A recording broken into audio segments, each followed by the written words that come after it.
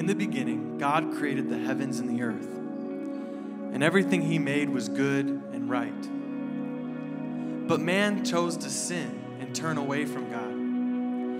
In this way, sin entered the world, and death through sin. So death spread to all men. But God had a plan to save us from sin and death. Rich in mercy, because of his love for us, he sent his only Son, Jesus. Jesus lived a perfect life, and though he never sinned, he became sin for us. He who should not have tasted death drank the bitter cup of God's wrath on our behalf. He stood at a trial, and no one could find guilt in him, but still they cried, "Crucify him." So they took Jesus, bearing his own cross, to Calvary's hill. The moon and stars, they wept. The morning sun was dead. The Savior of the world was fallen. His body on the cross, his blood poured out for us, the weight of every curse upon him. Now from the 6th hour there was darkness over all the land until the 9th hour. And about the 9th hour, Jesus cried out with a loud voice, saying, my God, why have you forsaken me?" Then he said, "It is finished." And he bowed his head and gave up his spirit. And behold, the curtain of the temple was torn in two from top to bottom. One final breath he gave, as heaven looked away. The Son of God was there in darkness. A battle in the grave, the war on death was past. The power of hell forever broken. Toward the dawn of the first day of the week, the women went to see the tomb, and behold, there was a great earthquake. For an angel of the Lord descended from heaven, rolled back the stone, and sat on it. The angel said to the women, "Do not be afraid, for I know that you seek Jesus, who was crucified. He's not here, for he has risen." The ground began to shake, the stone was rolled away. His perfect love cannot be overcome. Now death, where is your sting? Our resurrected King has rendered you defeated. Forever he is glorified. Forever he is lifted high. Forever he is risen. He is alive. He is alive.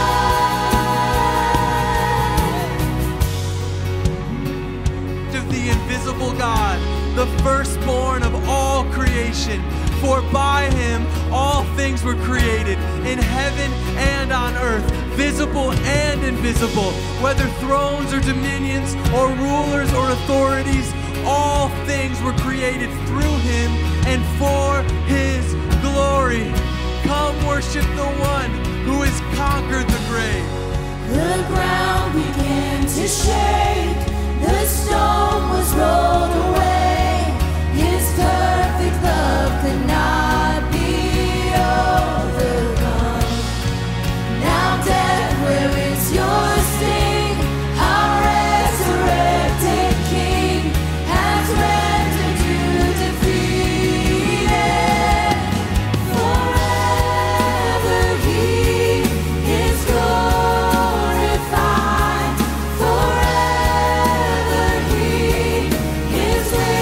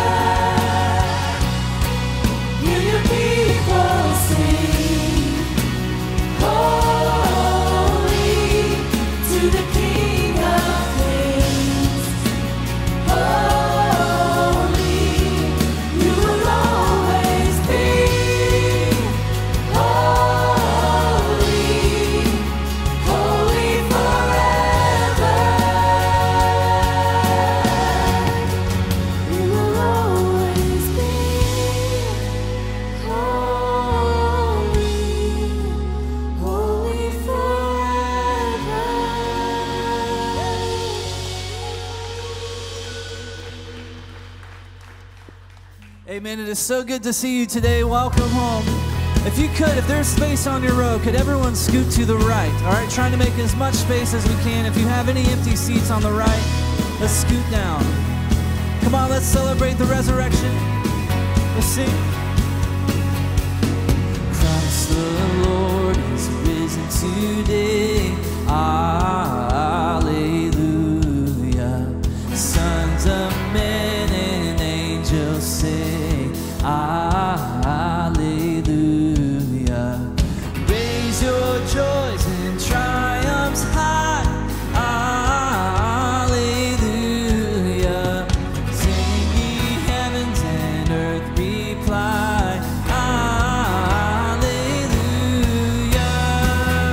Yeah.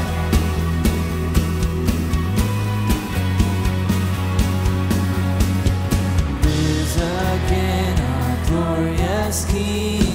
Hallelujah. Where, oh, death is now thy sting. Hallelujah. Dying once, he all doth say. Hallelujah. With thy victory, O grave. Hallelujah. He is not dead. He is not dead. He is alive. We have this hope in Jesus Christ. Love's redeeming work is done. Sing. Yeah. Fought the fight, the battle won. Death in vain forbids him rise. Hallelujah. Christ has opened paradise. Hallelujah.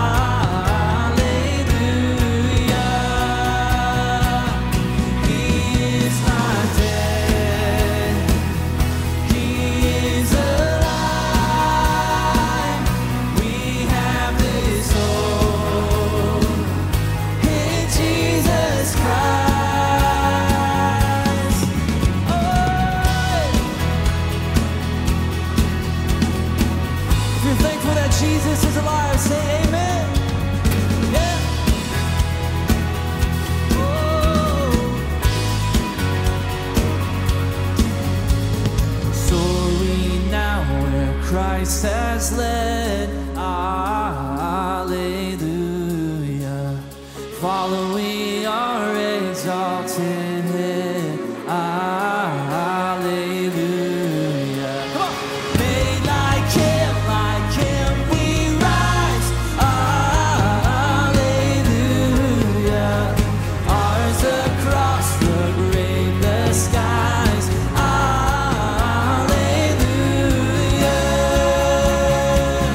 He is not dead. He is alive. We have this hope in Jesus Christ. He is not dead. He is alive. We have this hope in Jesus Christ.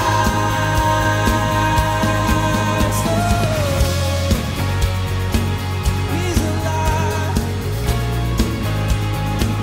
Now we're alive with him.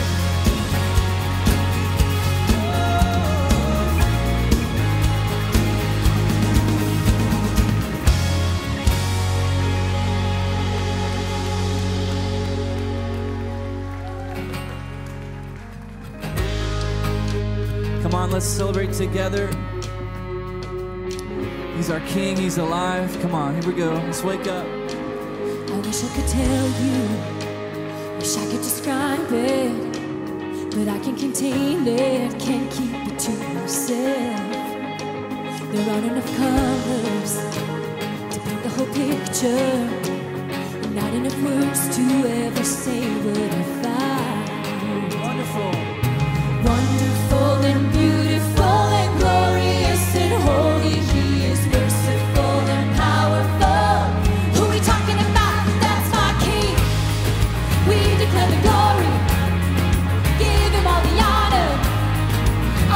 together worthy. Who we talking about? That's my King. There's no one before you. Yes, we will adore you. All of this is for you. Who we talking about? That's my King. That's my King.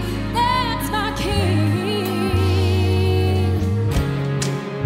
I'm not letting the rocks cry without joining the chorus.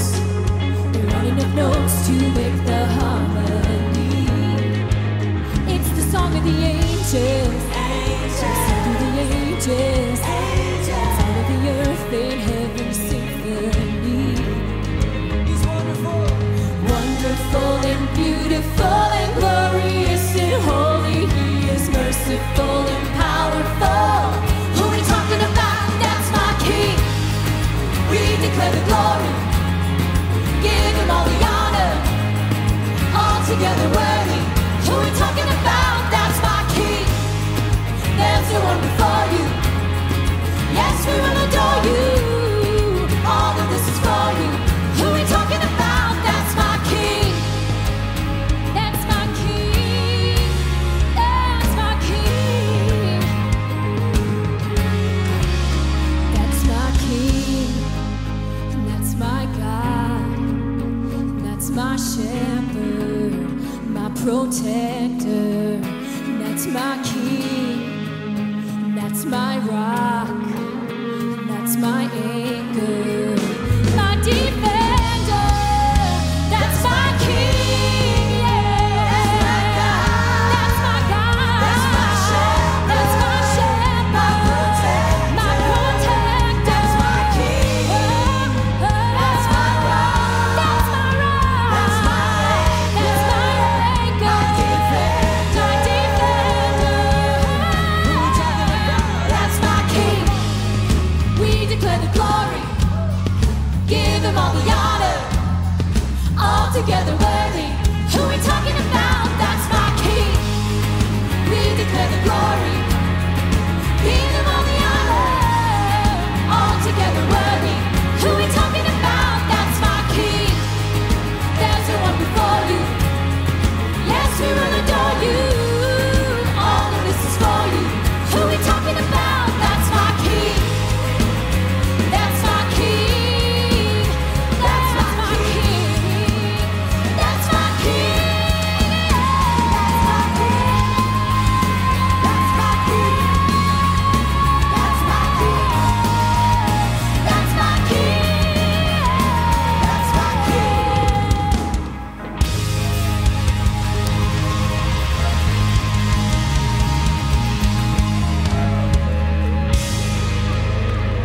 Yeah, praise God. Man, I love that song. And you know what that song reminds me? Is that while kings come and go, and kingdoms they rise and fall, we serve a king who's going to reign forever. And he's bringing us with him, amen?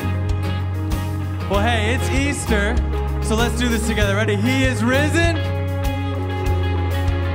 Turn to those around you, let them know our king is risen, and take a seat.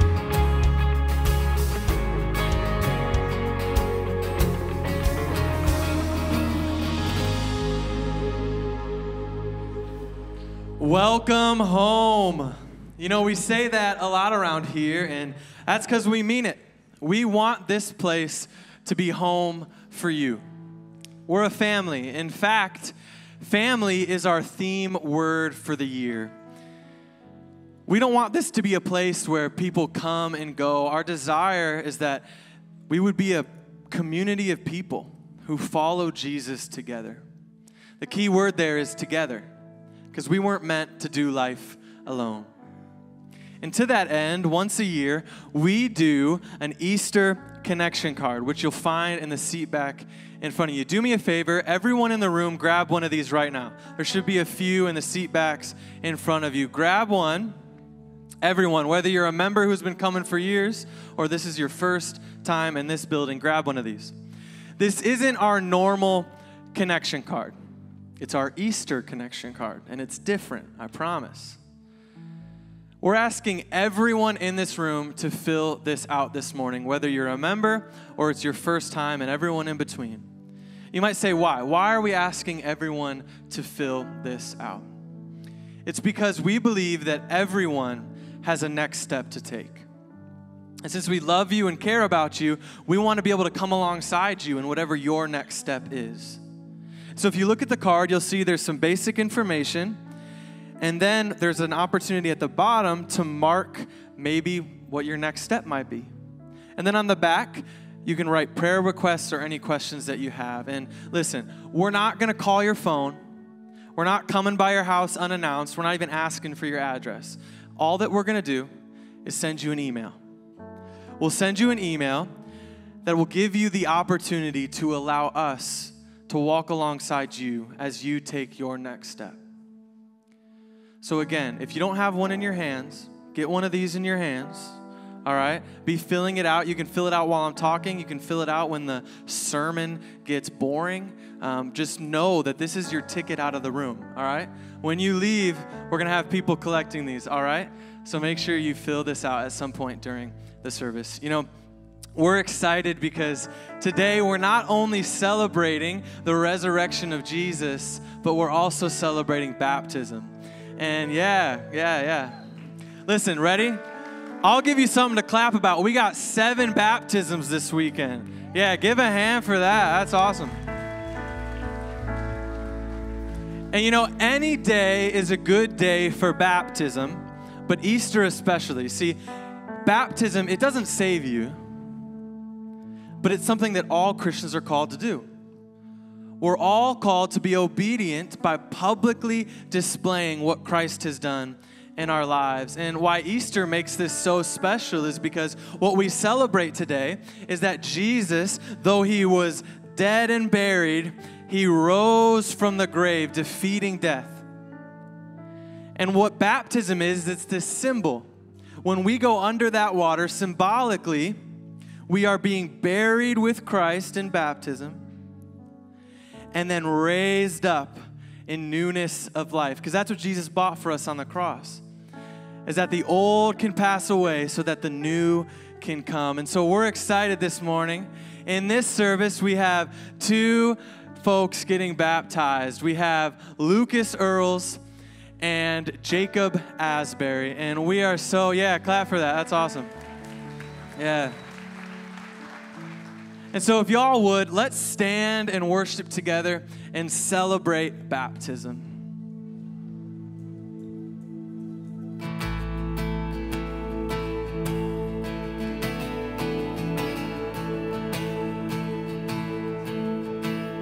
Alone in my sorrow and dead in my sin, lost without hope with no place to begin. But your love made a way to let mercy come in. When death was arrested and my life began, ash was redeemed, only beauty remains. My orphan heart is given a name. But my mourning grew quiet, my feet rose to dance. When death was arrested and my life began. Oh, your grace so free washes over me. You have made me new, now life begins with you. It's your endless love pouring down on us. You have made us new, now life begins with you. Released from my chains, I'm a prisoner no more. My shame was a ransom faithfully bore. He canceled my debt and he called me his friend. When death was arrested and my life began. Oh, your grace so free washes over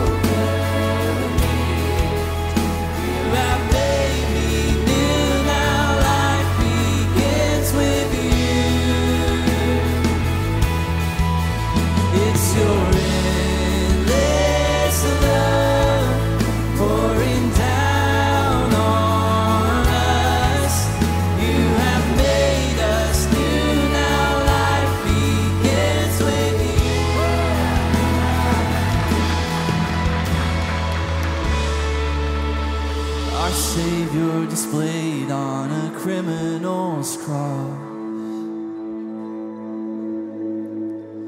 Darkness rejoiced as though heaven had lost.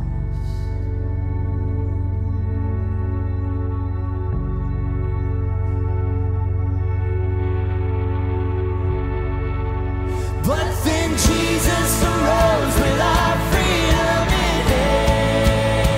Yes, he did. That's when death was arrested and my life began. Oh, your grace so free washes over me. You have made me new, now life begins with you. It's your endless love pouring down on us. You have made us new, now life begins with you. Oh, we're free, free, forever we're free. Come join the song of all the redeemed. Yes, we're free, free, forever, amen. When death was arrested, my life began. Oh, we're free, free, forever we're free. Come join the song of all the redeemed. Yes, we're free, free, forever, amen. When death was arrested, my life began. When death was arrested, my life began. That's when death was arrested, my life began. Yes. Amen. If you're thankful for the cross and empty grave, say amen. Have a seat.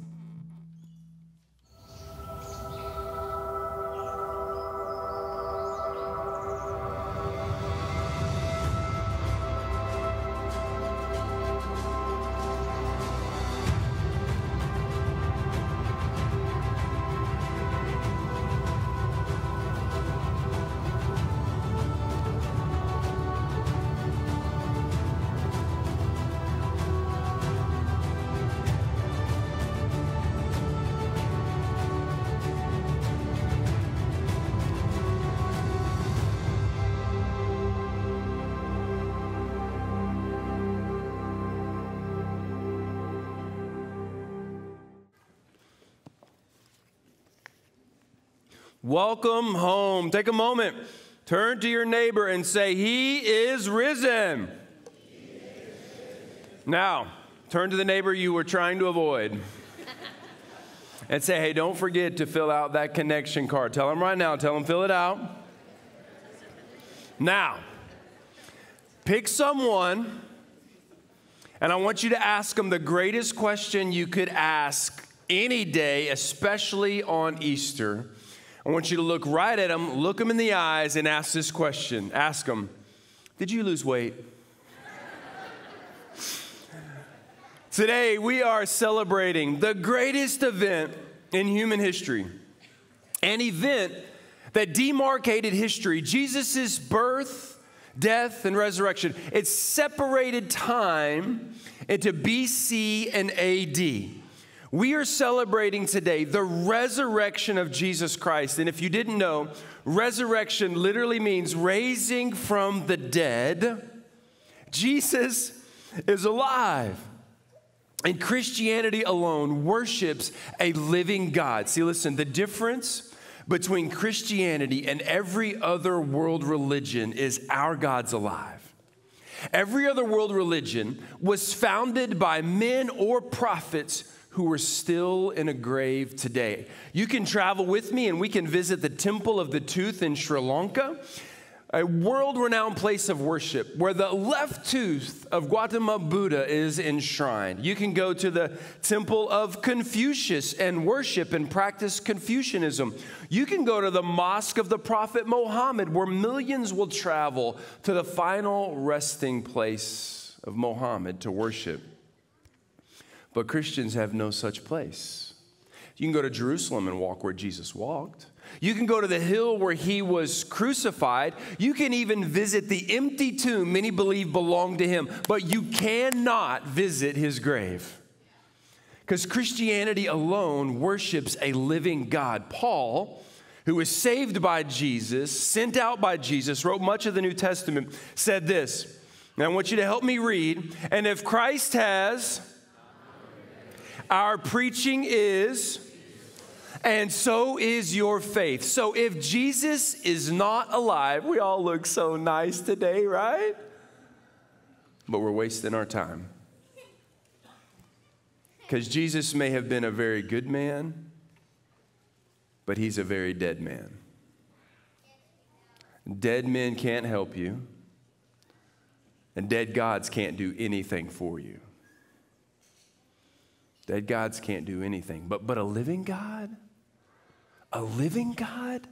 Living God sees, knows, is active, is present. I was reading through the Psalms this week, looking at some of the just action words that a living God does on behalf of his people. Let me share some of this with you. He says, he's near to the brokenhearted.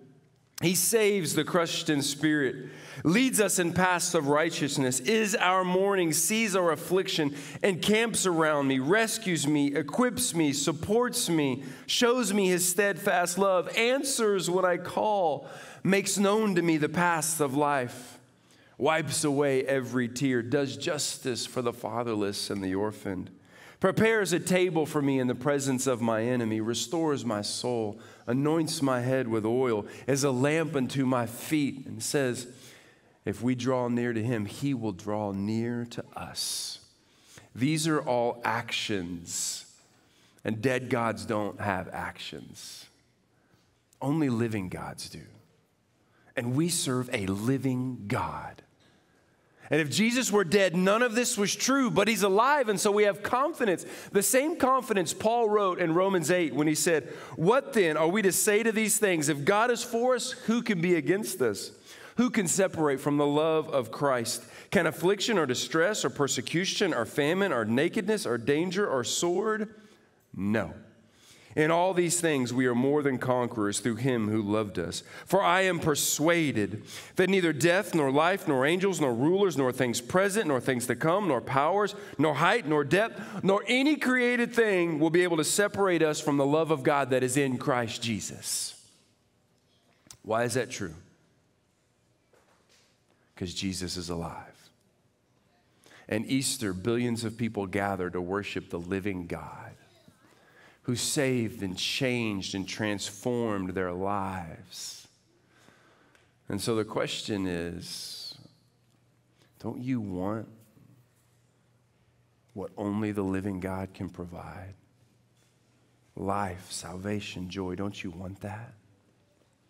Today, 2,000 years later, we know it's possible, but I want to read to you the moment when people were just learning that this is true, this first Easter morning, and it's found in Luke chapter 24. Stand with me out of honor of reading God's word.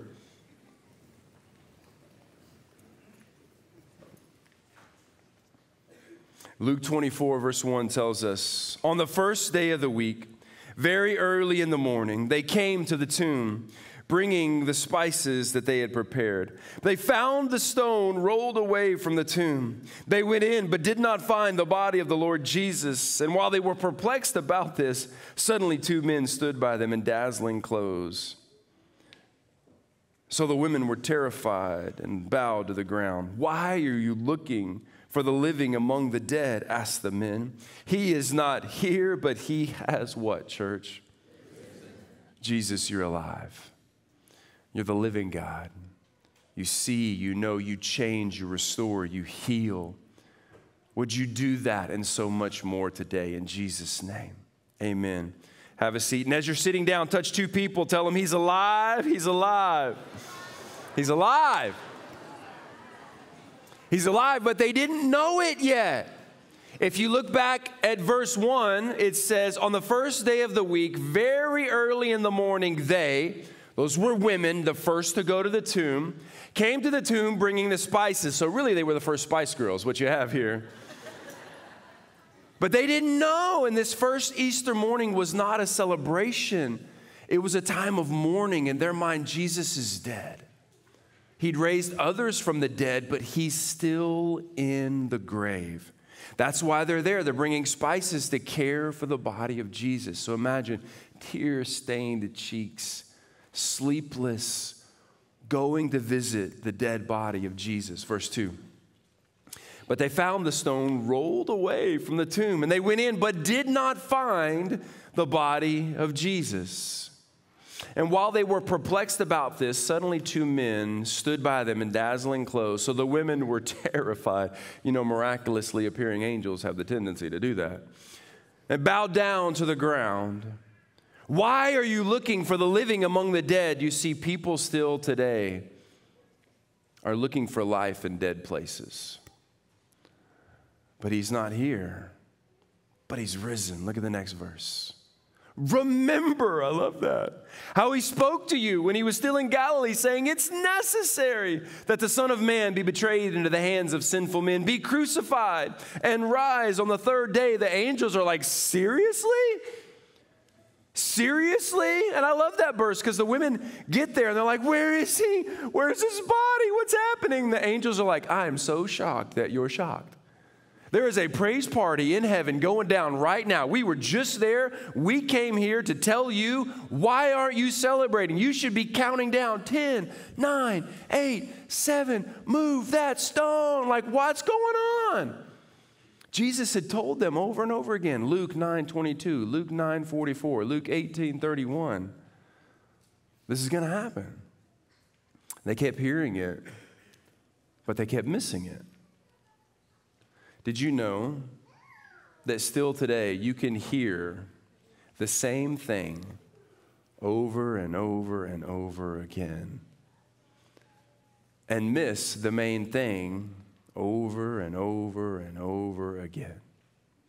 It's possible to hear all the things and still miss the main thing. And so you need to know that, like, knowing things about Jesus, hearing things about Jesus is not the same thing as being saved by Jesus. And being saved by Jesus, that's the main thing. That's what they told him here. Remember, it's necessary that the Son of Man be betrayed into the hands of sinful men, be crucified and rise on the third day. That's the main thing. Jesus came to die for the sins of the world, be buried, and rise again. Main thing. And then it says, and they were like, oh yeah, I remember. And so they go back. Returning from the tomb, they reported all these things to the 11 and to all the rest. Mary Magdalene, Joanna, Mary, the mother of James, and all the other women with them were telling the apostles these things. Look at this. But these words seemed like what? Yeah, foolishness. Jesus isn't alive. Come on. Really? They had doubts. Some of you had doubts. Doubts and faith are not always mutually exclusive. If you've got doubts, you can make a pretty good disciple because the disciples doubted. Next verse. And Peter, however, got up and ran to the tomb. And I love John's gospel because John's gospel says that he and Peter ran to the tomb, but he beat him there. Like, he wanted everybody for the history of the world to know I was faster than Peter.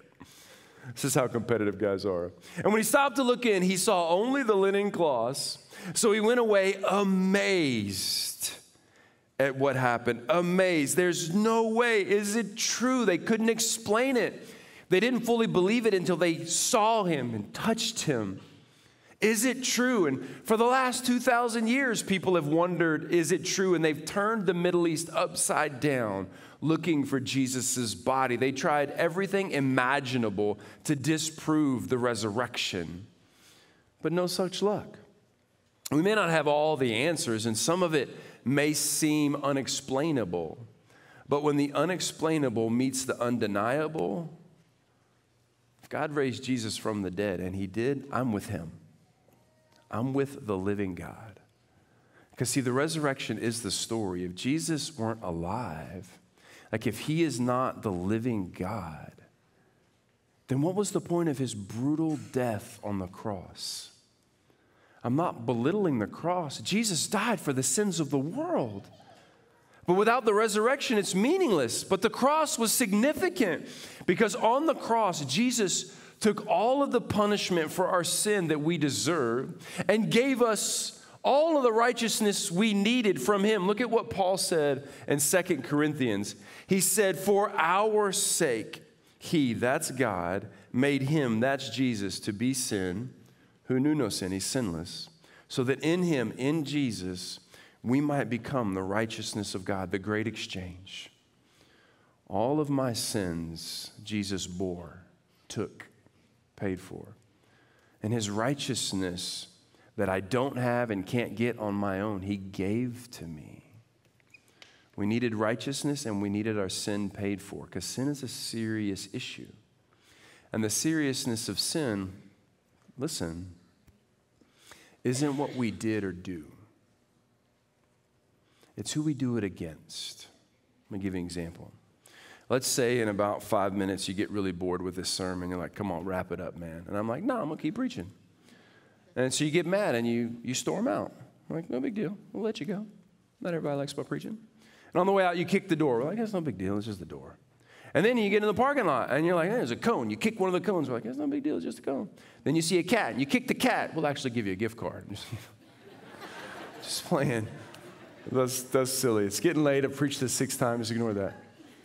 But then you see one of our local police officers, and you're still mad, and you kick him or her. Do you still get to leave? No. Because who you kick determines how serious the kick is. And all sin is ultimately against God, a perfect God. And a perfect God requires either a perfect punishment or a perfect sacrifice. And sin deserves a perfect punishment. Romans 3 says, for all have sinned and fall short of the glory of God. We've all sinned. So a perfect God gives a perfect punishment, and the perfect punishment is that the wages of sin is death. Romans 3:23. God is perfect in his perfect punishment. But listen, God so ferociously loved us that he provided his son Jesus as the perfect sacrifice on our behalf. If you look back at Romans 6:23, it says, for the wages of sin is death, sure, but the gift of God is eternal life in Christ Jesus our Lord. So on the cross, Jesus was that perfect sacrifice, and he rose from the grave, defeating death and hell. And he makes life available to all who would believe because he's the living God. He was tortured so that we will never experience the torture of death. He was shamed by men so we don't have to live under the shame of our path. He was beaten so we don't have to beat ourselves up. And he rose again as the living God so we could have life now and in eternity.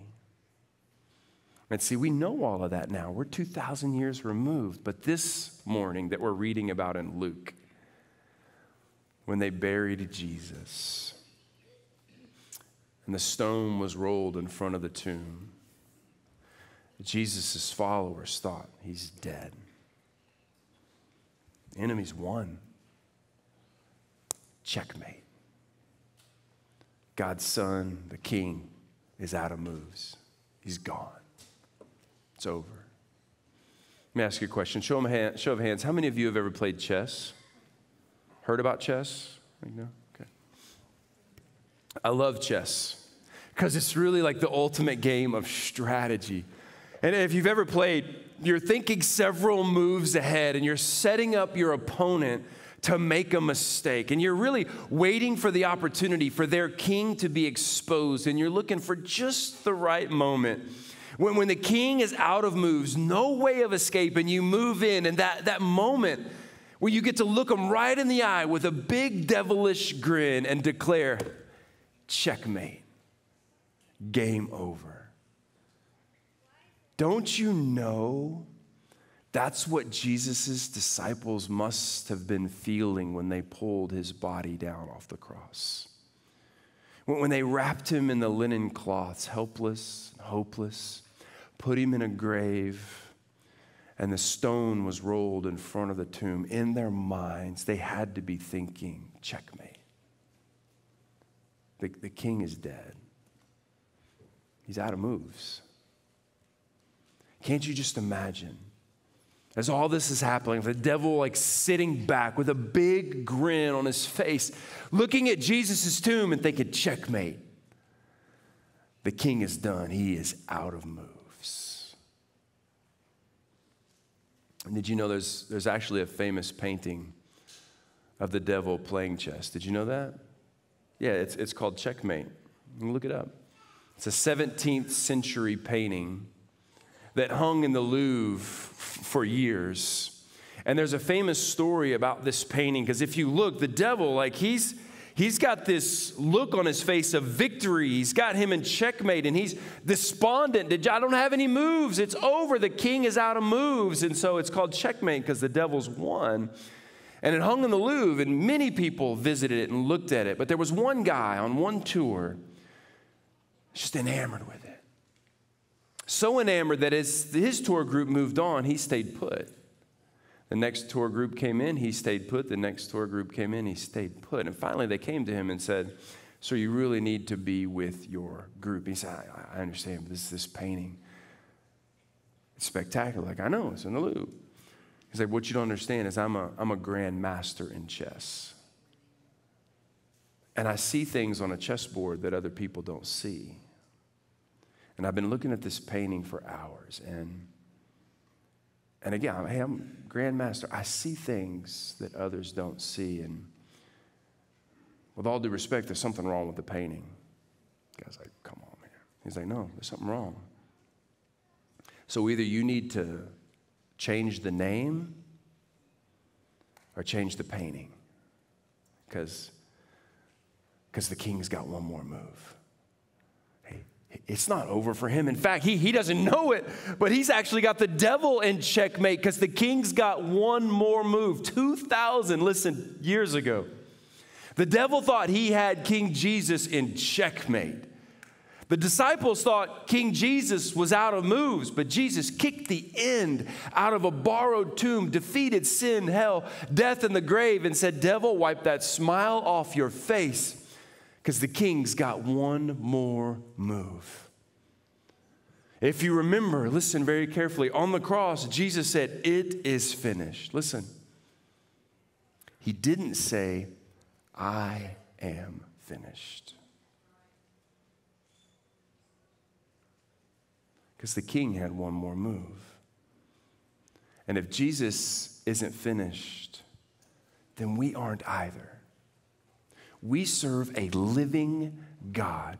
Every day of our life has got one more move. Every breath we take, the king has one more move. And he didn't come to crush you. He came to rescue you. But a dead God can't help you. But a living God can. A living king always has one more move. Our God's not out of resources.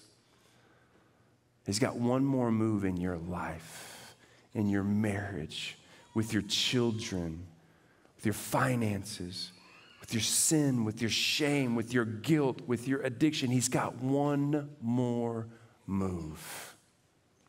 And if you're sitting at the chessboard of life, we don't have any moves. The Bible says we're dead in our sins. So you can't just go to church and expect that to work. Glad you're here, but that doesn't save you. Well, man, I'll try to do good things. You should, but it doesn't save you. I'll try to stop sinning. Number one, you can't. It doesn't save you. I'll be better. I'll try harder. I'll even give money. Great. It doesn't save you. We don't have any moves. Jesus has all the moves. And he's already been crucified, buried, and rose again for you. The only move he asks from you is one of surrender. To say yes to him, to repent and believe that he has all the moves and you need it. See, I think that's why you're here today. The king brought you here so that you would know he sees you, he knows you, but he's got one more move he wants to make in your life. He wants to save you, make you his. And then every day of your life, one more move, one more move, one more move. A life of abundance and joy. See, that's why we asked you to grab this card, because we want you to seriously think about it. Grab it. I want you to look at it. Notice, again, no address. We're not coming by your house. I'm not asking for you to look at this part yet. I'm a member or guest. I want you to look at this part where it says, I'm a Christian, ready to become a Christian, or not sure. That is the most important declaration you can make in this world right now. And if you're already a Christian, then boldly declare that. But you don't become a Christian because of any action that you did. I was baptized, I did this, I didn't know. The only thing that makes us a Christian is repenting and believing in the one who died and rose again for us. That's it. And so if you're already a Christian, then mark that. If you're not sure, then mark that. We'll text, we'll email, let's grab coffee. I was a skeptic for much of our life. Let's talk. I'd love to hear your story. But some of you, you're ready to become a Christian. I'm not going to ask you to stand. I'm not going to call you down front. I'm not even going to ask you to raise your hand. I'm just going to pray with you. And you know that I'm talking to you in this moment. You can feel it in your heart. You don't have all the answers. You even feel nervous in this moment. I remember that at 19 years old going, man, I don't know what all this means, but I know he loves me and wants me. You're never going to have all the answers, but you know enough to know that there's one who loves you, has saved you, and is for you, and his name is Jesus. And I want you to say yes to him today. And I'm going to lead you in a prayer, and I want you to pray with me. It's not an incantation. It's a conversation with the living God. And you know that I'm speaking right to you in this moment. Just say yes. Pray with me. Let us celebrate with you. And so I want us all just to kind of put ourselves in a position of prayer for the next moment. Just whatever that looks like or feels like to you, put yourself in a position of prayer. And for those of you that know right now you need to say yes to Jesus, the living God wants to save you and you want to say yes, pray with me right now. Say, dear God, I admit that I have no moves. I'm a sinner in need of a Savior. I believe that you're the living God. I believe it. Who was crucified, buried, and rose again for me. And I confess my need for you. Save me, make me yours, adopt me as your child. I believe in Jesus' name. You pray that, he will. You are safe, you are secure forever. Pray that right now. Put it on the card, turn it in. We can't wait to celebrate with you. Church, the King's got one more move. He's the living God. Let's stand, worship him with one final chorus.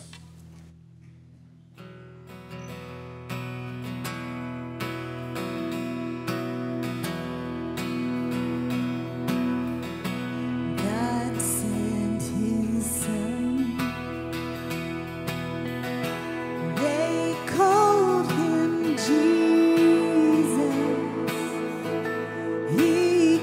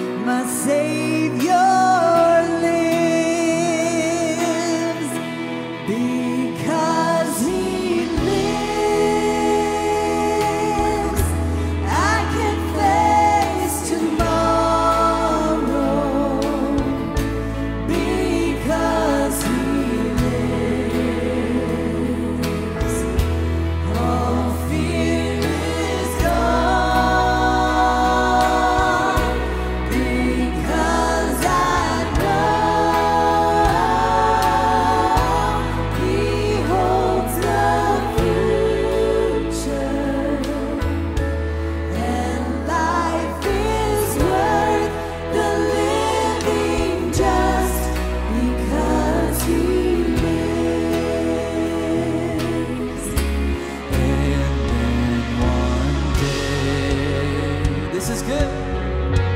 I'll cross that river. I'll fight life's fight, nor with pain. Oh, and then as death gives way to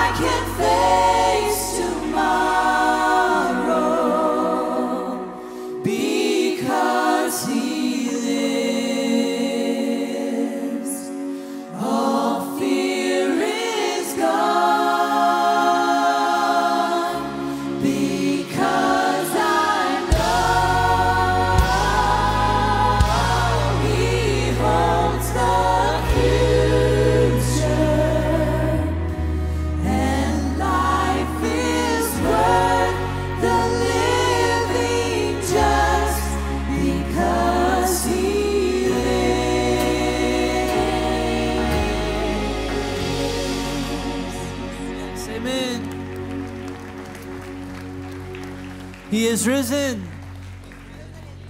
Amen. Love you guys. See you.